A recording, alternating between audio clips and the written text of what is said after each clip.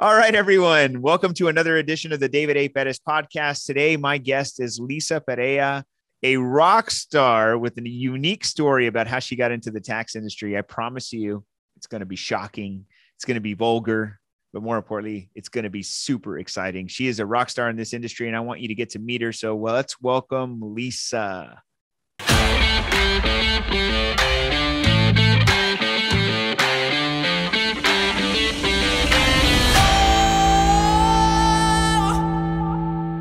So welcome, Liza. How are you? I'm good. Awesome, Liza. So, I've heard a lot about you. I've seen you in action. You're doing some big things in the world. So tell everybody, what is it that you do today? A lot. Well, I let's do a narrow lot, it and I down. wish I didn't. Let's narrow it down. We do a little bit of, in our office, we are basically a one-stop shop. We started off in taxes over 12 years ago and have evolved into adding other complementary services. So we do credit, business services, business taxes, home loans, business credit, business loans, anything financial. We kind of have our finger in the pulse of that. How did this all start for you? Like, where did you start off that got you to this point? So I was actually going to college. I wanted to be a CPA. Originally, I was going to be a chef, but chefs don't make that much money. And I had a little boy at the time. I was a single mom. And so I was always good with numbers, really loved it. And so I changed majors to accounting. And I thought, okay, I'm going to be a CPA and, have this grandiose idea of working for Price Waterhouse and all this other stuff. Whoa, that's Fast good. forward to nearly graduating, got an internship at one of the big five, and I hated it. Wow. And I was also bartending through college. I hated being in the office. I hated that it wasn't fun. It wasn't sexy. It was boring. It was a very boring thing. And I was a glorified coffee maker. And I hated it. So I quit and I just started doing taxes for my friends and family and everybody in the industry because I was still bartending. And some weird idea, I was like, you know what? I can do this on my own. I already had like 100 clients. And I was like, I should start a brick and mortar at some point. And I actually started, believe it or not, in the strip clubs. I was doing taxes with a laptop I was doing taxes in the dressing rooms. I was not expecting us to go there. Oh my God. Like, okay. Well, I told you I was bartending and I bartended at a strip club and I also bartended at some of the major clubs all over Florida. At one point I was in South Florida and then, I would go and make a lot of money. I mean, there's a lot of money in bartending and I got into hosting and I started marketing like private parties and things like that. And like, the island parties and stuff like that in Florida are really, really popular. So I was like the it party girl in like the early 2000s. And if you wanted to have like a really nice high-end party, like I knew how to organize it, put all the people together. I knew all the hottest DJs. I did taxes for everybody at iHeartRadio. So I can put something really quickly together. And a lot of the girls that were working, they're like, hey, my mom claims my kids and I have like 5 or 6 kids and I don't work on the books. And so they were giving them like $1,000 per kid. And I'm like, let me show you how you can turn this into a business and buy a house and buy a car. And I just started educating them. And they're like, hey, I can't come during the day to your office, but you can come to my office, technically my office. And I was like, sure. I was working in that lifestyle. So I was like, I don't care. I'll make money. My kids are sleeping. Why not make money if I'm already awake and I'm working? So I would work and bartend. As soon as I got out of my job, I'd have my portable, little $49 Canon printer from Walmart and a laptop that I bought from a pawn shop. And I was doing taxes in the dressing room of strip clubs. And they were paying me like $1,200 just to go see them, cash. I was like, what? And they're like, oh yeah, my sister. Were they in ones though? Was it in ones? Oh yeah, ones and fives. Oh my God. Yeah, it was so funny because my banker, he finally got the courage, like, hey Lisa, are you do you dance? Like, what club do you dance at? I'm like, no, honey, I do their taxes and they pay me in cash. So, like, yeah, sure. And they didn't care about the price. You know, I was going to them, servicing them and giving them education. I was charging $1,200, $1,500 a pop. And you do 6 or 7 girls in one dressing room, because the minute that you do one and they're like, oh my God, I haven't done my taxes. Can you do them real quick? Hey, call your mom, send pictures of the IDs, everything. Like I was just on it. Like I'm a hustler. So I was just on it. And I would make 7 or 8 grand in a night. And I was like, you're this taking is amazing. all the strippers' money. Oh, I'll take any money. Oh my God. So this is funny because I used to be in the bar business pretty heavily. I owned a bar for a long time. And the reason this correlates to me is because I remember when I got into the tax industry, I remember reading case studies and like kind of like outrageous case studies and things that would like pass for deductions. And one of the case studies was on a female dancer who got breast augmentation, she got breast implants, and she put that on her tax return. Were you the preparer? I was one of in that case study, to be honest with you. I did get notified because it is ordinary. Yes, and necessary. It is ordinary and necessary. So we were able to get it as a deduction. Yes. Yeah. And they went to the IRS court and they won, which is pretty interesting. And then the second thing that made me think about this, and I had totally forgot, but I remember, I think it was my first or second year, this young lady comes into our office, and I can tell that she's probably a dancer, just to be truthful, because I could tell they have a personality about them. They have a way they carry themselves. Yeah. So she comes in and she's like, I need to file my taxes. And I was the only one in the office. It was like a Sunday. And I said, yeah, how can I help you? And then she says, oh yeah, I want to bring you all my receipts. And she had like a logbook and she brought it out and she started showing me all her stuff. And I was like, what do you do? And she's like, oh, I'm a dancer. And I'm like, why are you like, how are you so organized? She's like, oh, this is my business, honey. And I was damn girl. I was like, this is cool. A huge business. One of my biggest clients is a multi-millionaire and she wins all of the competitions in Vegas. She actually got hired by Hustler as one of the consultants, like the movie with J-Lo. Oh, she was wow. As one of the consultants, got paid a lot of money for that. She has a pole dancing company where she teaches like the actual mechanics of it. I went to one of the classes and it kicked my butt.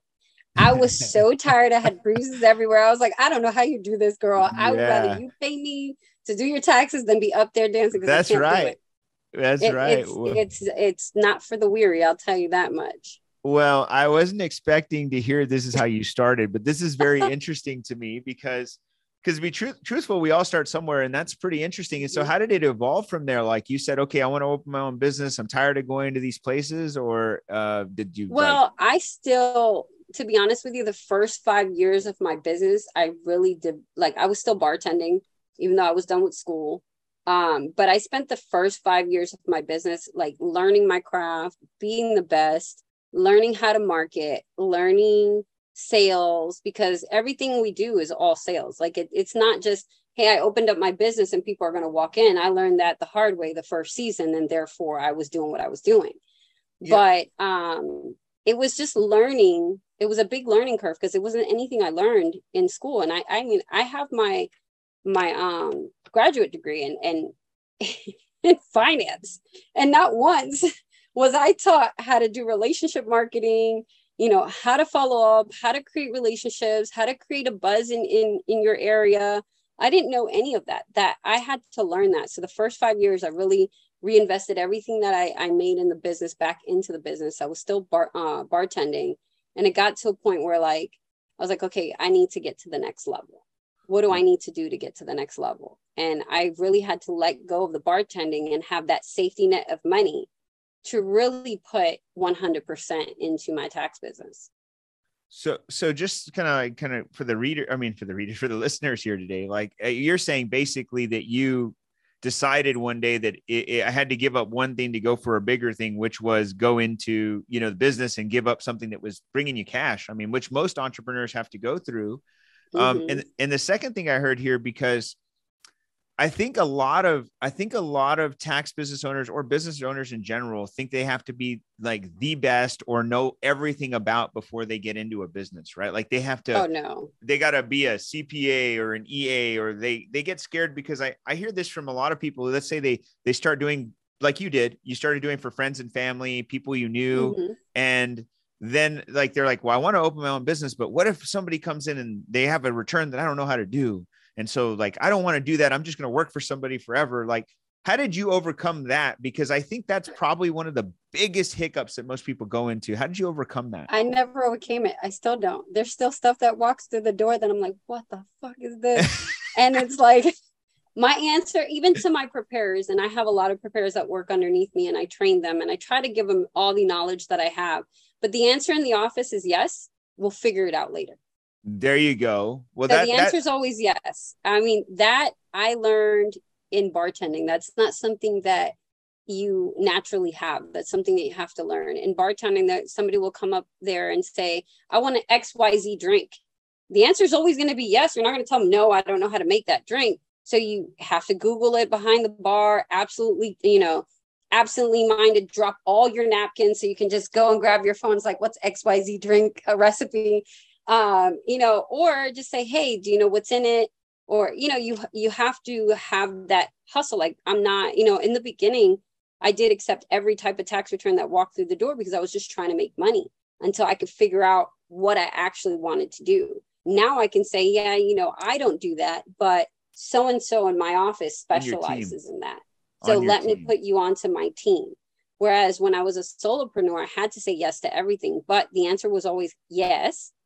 And then it's like Google, IRS, what figuring out the forms, reading everything, and even like postponing it. I would let them know like, hey, let's, this is the process.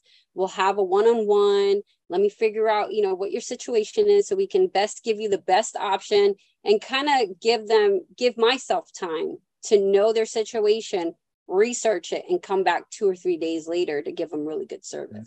That's so true, by the way. I mean, that's exactly what I would do. When I didn't know something, I'd just Google it or read. Most of the answers, to be truthful, is you just read the damn form.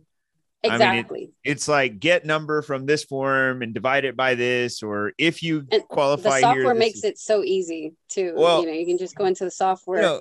Interesting enough. I mean, when I started, about 15 years ago, the software wasn't like really detailed in the way that it explained things. But today, I mean, it'll tell you if they qualify so easy. I mean, I hate to say that to people though, because that takes a lot of credibility of our knowledge away, right? Like saying, hey, the software does it all. But when I train my new team members, I always think that like, hey guys, just so you know, I mean, if you have a question, the software gives you this little button and you just click on it and it tells you what it's supposed to mean, don't be afraid. It shouldn't take away from the credibility because it's the same thing as going onto the IRS website and finding the form and the instructions to that form. I'm glad that the software has caught up with the times and has made it more easier for us to generate more revenue. But you still have to kind of know what you're looking for. If you don't know how to ask the right question, you're not going to get the right answer. That's correct. So you went from being, on the go, started a brick and mortar, and today kind of tell us where you're at. I know you said you do a lot of services. How many customers do you guys serve? So in our tax office, we serve about 1,500. We have one brick and mortar in Florida. We just opened up this one here in Dallas. And then we have, like, during tax season, I have little satellite offices for preparers that work out of the office. So one is in Louisiana, in New Orleans. We have another one in Ocala. We have 2 in Orlando area and then 1 in South Florida. So what we do is during the tax season, for those that want to see an actual tax preparer face to face, those that are in that area just go to like a Regis office and they see them. But because of the pandemic, we were able to really go 100% virtual. So I don't really need as many brick and mortars. That's where I was going to go with. So you're saying you're trying to go virtual with everybody. What's the percentage of your business today that's virtual? 99. 99%. It's very rare that somebody walks into the office. That's more of our older generation. And that's in our Tampa office because that's the one I've had the longest. So in our Tampa office, anybody that doesn't have access to the internet can go in there if they want to print a paperwork out, if they need help with translation. just because we're in a predominantly Spanish area that has older, you know, retirees that we do taxes for just locally because they walk in to the office, that those that we'll see face to face because they're just not up on the, you know, all the new devices and how to connect and things like that. But for primarily it's 99% we were able to pivot and go virtual. That's really cool because I think, by the way, I think that is a goal for most, I mean, most professional services today. I would imagine all lawyers, engineers, accountants, everybody wants to go virtual. I mean, I know there's a lot of merit behind the face-to-face, right? I get that. I think that the advantage personally for me is that we can kind of do business pretty quickly. We can take care of problems in a faster pace this way. It gives us flexibility of time. And your case, because I mean, I know we've talked before. One of the things that I think is most beautiful about what you said is that you relocated in the last year, right? It was in a year or so. Yeah, it's been 9 months. Actually, we've been here for 9 months. And that gave you the freedom to do that. And so I know, I know you got into other businesses when you moved to Dallas. So tell us about some of those businesses that you're in now. So our headquarters here actually does training for tax preparers. So we have a training and coaching program that teaches them the sales aspect of it and helps them create offers and how to sell it, how to pitch it, and how to teach their team how to pitch as well. So our office here is actually twice as big as my Tampa office, but we do also credit repair seminars where we have people that want to repair their own credit and they're kind of afraid to use another company. They'll come in for a day and my husband, who is my credit specialist, will do the whole training class. And then, like I said, I train other tax preparers that want to get into the business, how to set up their company in a way and themselves, because they could be a solopreneur, but how to set themselves up for success so that they can learn how to sell themselves, how to create a pitch for themselves and how they introduce themselves to other people when they're networking, and just really building their confidence in their first 2 years of business, because that's when you're new to the industry. And that's when most tax preparers quit. You know, they're like, oh, this is a side hustle. I made a little bit of money and I'm done. And they don't really see the potential that this can be a 7-figure business if you really do it the right way. Heck yeah. I think you have the right idea. I mean, there's so many people that I meet in this industry that are just, they're a tweak away from blowing up, but they just haven't figured out that a lot of, I think the biggest challenge is most of them think that it's a service business and it's really a sales business. And so they think that whatever comes in, that's what they do. They service that, but it's truly, you got to go out and you got to get the customers, you got to build them in, bring them in and do the process is about getting new customers. I tell people all the time, if you don't get new customers, I mean, you're dying. You have to get new customers every year. Even if you had 100% retention, you need to add, because people will leave you, people will die, people will relocate. In this case, you're virtual. Or they retire and don't do taxes anymore. I mean, I've had clients for 15 years and now I'm seeing their kids and their kids are having kids and it's really nice, but then they're retiring. So they're aging out, and they're like, oh, I'm done. I really don't have, a retirement set up. My kids are taking care of me now. I don't got to do taxes. So you always have to, go out there and get new client, client acquisition is super important and client retention is just as important, but you have to keep marketing yourself. As we become more virtual, there's a huge competition virtually as well. There's always going to be competition no matter what. So you always have to market yourself and you have to kind of target yourself a little bit differently than everybody else. Who wins in competition today now? Like how does somebody win and dominate now? I mean, is it possible to dominate this area or this market? Is there like a thing you can do? You have to pick where you want to dominate. You can't dominate everything because most people, even myself, I don't have the ad spend that H&R Block has or Liberty Tax or, anything like that. I mean, look at Tim Robbins and I'm not saying we're in direct competition with them, but these are big companies that have billions of dollars in ad spend.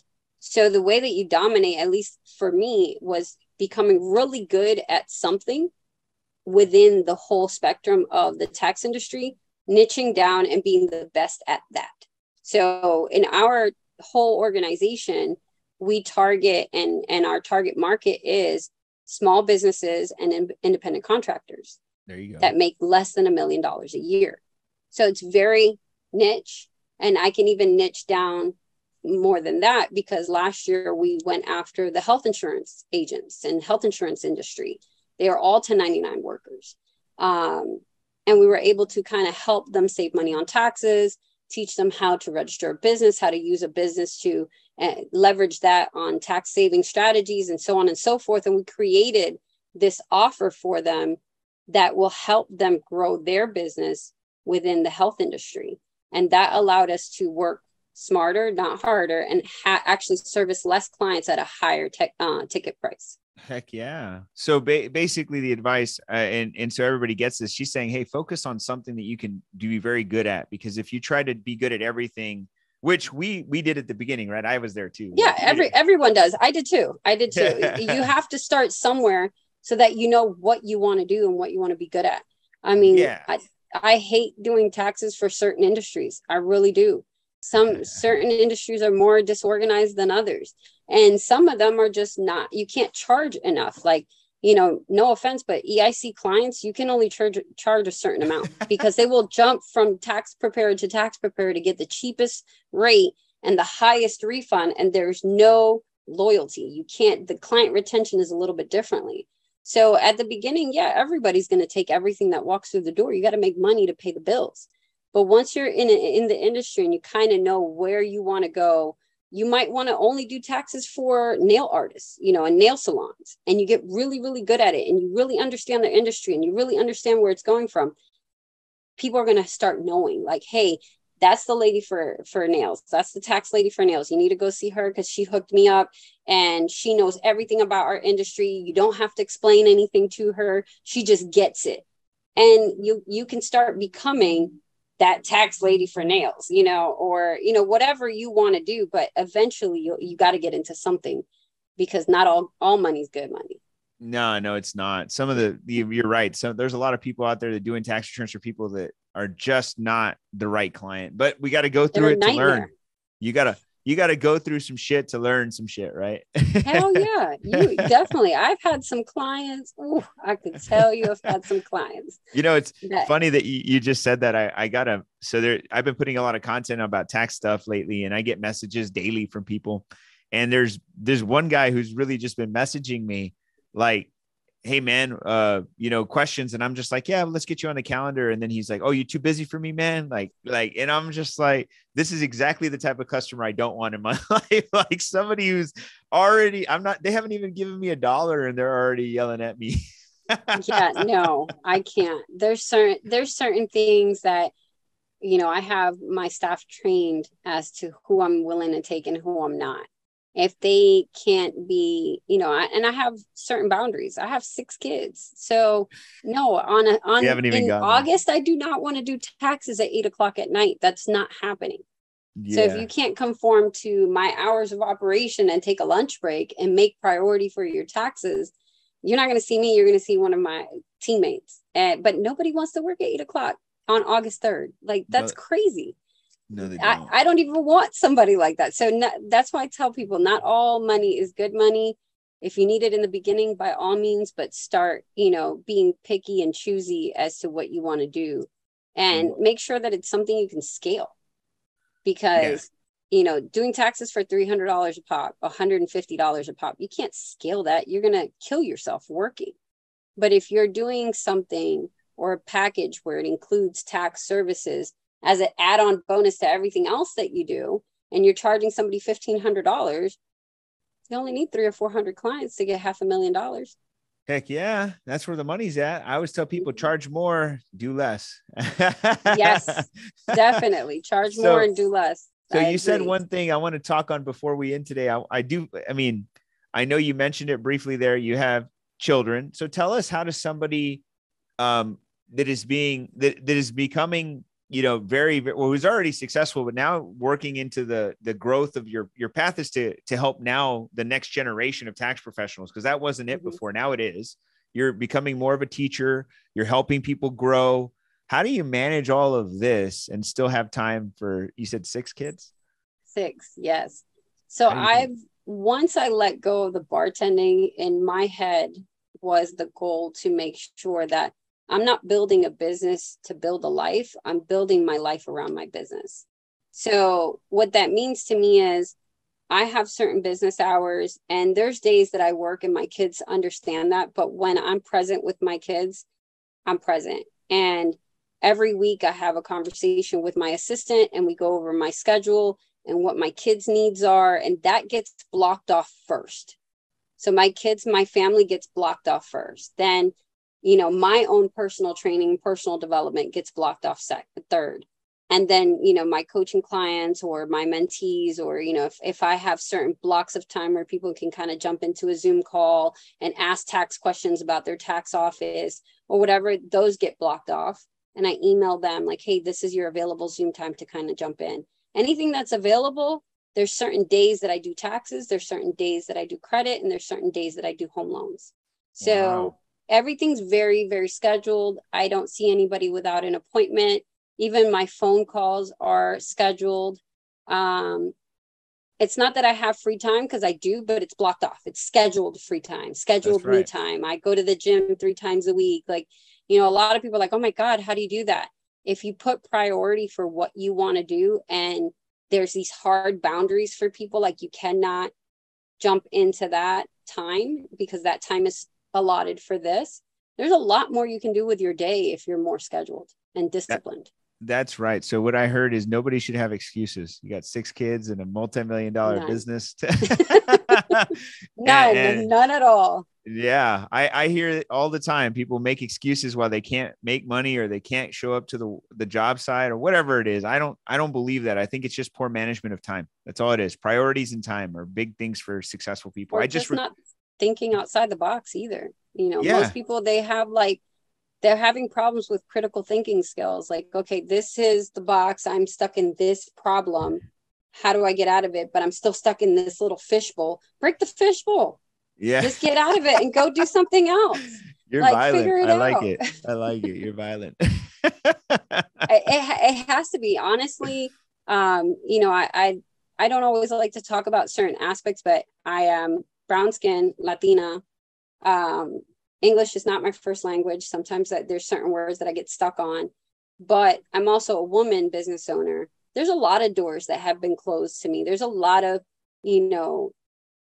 rooms that there's, people in there rubbing elbows, multimillionaires and billionaires rubbing elbows that, to a certain point were closed off to me. So I had to figure out how to get through the window to get into that room, because if I wasn't in that room, I wasn't going to make deals that I've made now. The biggest deal we've made to date is we're doing business taxes for a client that has over 25 companies, hasn't done taxes in 3 years. Oh man. Has no bookkeeping in place. And we quoted him at $262,000. And they took to do all the work. And they took it. Oh yeah. He was like, yeah, I'll take that. I'm like, would you like to pay me or would you like to pay Uncle Sam? Because when Uncle Sam comes knocking at your door, you're going to owe a lot of money. Heck yeah. A lot more than, what I'm telling you. So I have to be able to be in those rooms, but I didn't meet him without meeting somebody else that kind of let me into that room to meet him. So you have to learn how to be gritty and not necessarily violent, but you have to be aggressive and assertive to get to those deals. And if you're not willing to put yourself out there, you're not going to get deals like that. The other deal that we just did was with another health insurance company with MetLife. They're letting us into their sales team floors and via Zoom and doing a presentation. The one that I just did last month was in front of 150 people. And out of the 150 people, we retained 98 as clients. Wow. So you have to get over your fear. You have to think outside the box. You have to really break down all those barriers and go push past them if you really want to take your business to the next level. Heck yeah. Wow, guys, everybody, if you're listening or watching this, man, what she just shared with you is about being determined to be successful. And you can't let anything hold you back. There is no excuse in business or in life to not get what you want. It doesn't matter. And that's killer. Well, so Lisa, we've got to kind of wind down. So how can people get a hold of you, work with you if they wanted to get coaching by you or work with you? How can they get a hold of you? Just send me a text message. My number is 813-531-5812. Again, that number is 813-531-5812. Wow. Okay, I cool. hold that very close to me. It's always next to me. There you go. Well, we can put that in there, and if we'll add also your Facebook and everything else below. So if there's anything that we can do to connect with you and anyone on our visitors, or I'm sorry, our viewers. I don't know why I'm thinking I'm at an office right now.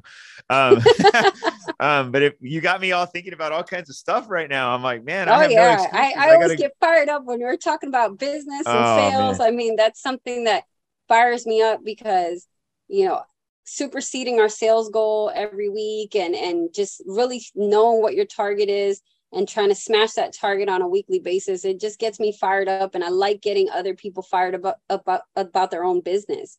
And that's just like my passion now. Before it was like on my own business. Now I'm like, I want you to win and I want you to win. Let's all win together, Wow. Well, the passion that you're bringing, by the way, is so exciting. I know our viewers are going to be like, man, we got to connect with her. And I'm telling you guys, I've met her in person. She is this excited about doing everything. And well, maybe not everything. Maybe not. And she's got a beautiful family. Her husband's amazing, and he can help you with mortgage loans, right? He's the guy. Yep. So, and credit. He's my credit guru. Anytime I'm stuck on something with credit, I'm like, oh, what does this mean? And he knows all about it and how to fix all of that stuff. Well, any of our viewers need help, I promise you guys can go to her. I trust her. I really mean that. I give her an endorsement. High, like thumbs up. She's amazing. So, Lisa, thank you so much for being a guest today. And I look forward to having you again. We're going to talk. We should probably talk. I'm going to say right before tax season, so you could fire everybody up. Yeah, definitely. Before tax season, even I will say one thing in parting, that most tax preparers take the summer off. This is your off season. This is when you should be training. This is when you should be getting, building relationships and really getting out there and getting the word out there, not just in your own community, but even your own online community, and get in touch with people and just get in front of people so that when come tax season, you're the only choice that they start thinking about. They don't want to think about H&R Block or Liberty Tax or, ABC Tax down the street, because they've been speaking with you throughout the summer and asking you questions, and you're just present in their everyday life. And, maybe hit them up on Instagram or send a little DM or whatever. But this is when you really need to aggressively attack the market so that come tax season, it's a no-brainer. They're already going to be doing business with you. Heck yeah. Well, good words to let us out on. And I really appreciate your time today. We're wishing you much success and look forward to having you back soon. Thank you. Thank you. Bye, Miss Lisa.